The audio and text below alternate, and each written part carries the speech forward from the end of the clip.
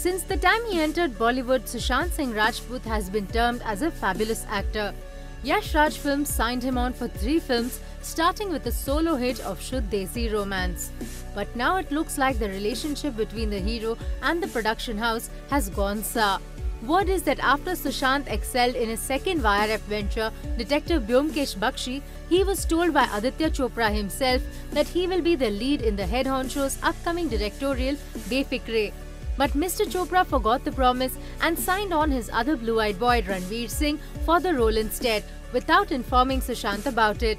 Even before this, the actor's career had suffered because of YRF. He was the first choice for the hit film Ramleela, which he lost out due to his contact with Yash Raj. The production house was also supposed to back his venture, Paani, but backed out at the last minute.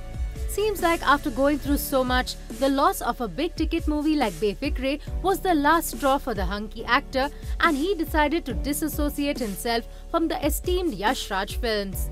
For more Bollywood updates, subscribe now to youtube.com/biscuittv.